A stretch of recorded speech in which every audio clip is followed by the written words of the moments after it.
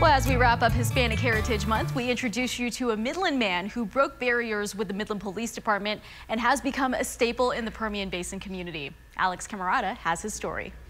Sid Trevino, better known as Sid, has called Midland home for nearly 70 years. But before moving to West Texas, Trevino served his country as a teenager.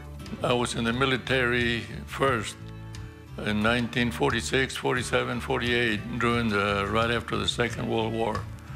And I had my military training in California and New Jersey. And after that, they sent me to Germany as occupational forces. And I was there for 3 years. After those 3 years passed, Trevino returned back to Texas, where he went to school, earning himself an education, which led to an historic career opportunity, becoming the first Hispanic police officer in the Permian Basin. During that time, that's when the Midland Police Department was looking for a bilingual officer.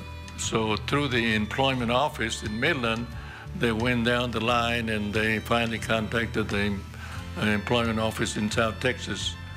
And that's how they got a hold of me. Trevino remained on the force for 10 years, from 1953 to 1963, starting out as a patrolman and then quickly rising the ranks to detective sergeant, detective captain, and eventually assistant chief.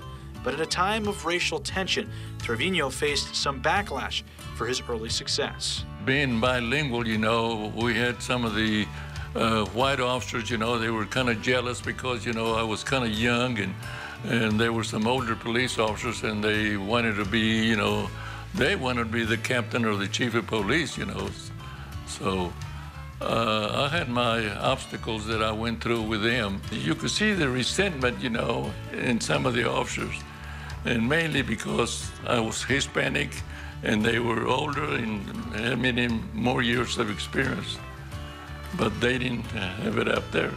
After Sid left MPD, he stayed in the tall city and went into the restaurant business, opening up the Granada Club for 33 years before meeting West Texas businessman Clayton Williams, who offered him the job as chief of security of the Claydesta office building. He's the one that owns the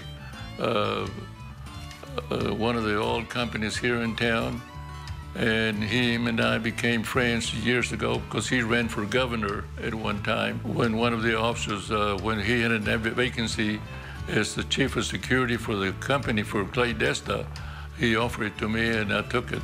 At the age of 93, Trevino is now fully retired, but don't let the age fool you. Sid still feels good and is ready to fill out an application to work another job. Just sitting home doing nothing, that's not for me. And if you have an opening, I'll go to work for you.